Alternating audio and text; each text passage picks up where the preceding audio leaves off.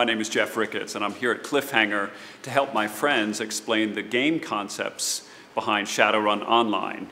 Today I'll talk about the contextual gameplay, that is, how different characters see the world differently.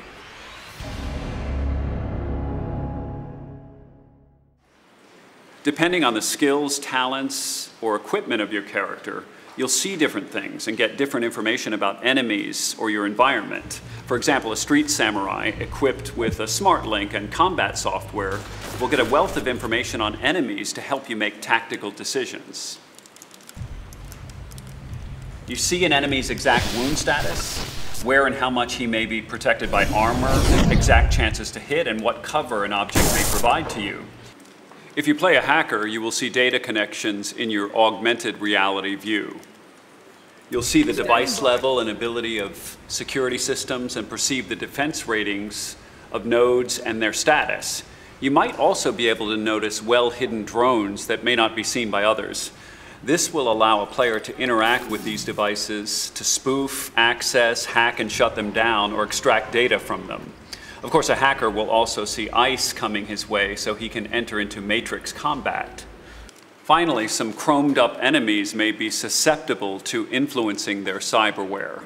If you play a mage, you can see the magical forces that permeate the sixth world. The astral view uncovers magical qualities in objects and people, but it also shows the dead zones of integrated cyberware in the aura of each living being. Of course, it allows a clearer view of astral or magical creatures and their power level. Finally, as the astral plane isn't as limited by physical objects, you can actually perceive a small area around you, seeing or sensing through walls and other obstacles. By using different ways of perception, you will be able to make interesting tactical choices, interact with the world in different ways, and of course communicate with your teammates about what you see. The layered world is one of the coolest features of Shadowrun Online, and Cliffhanger is really excited that this is part of the work. Remember, you can make it possible by backing Shadowrun Online on Kickstarter.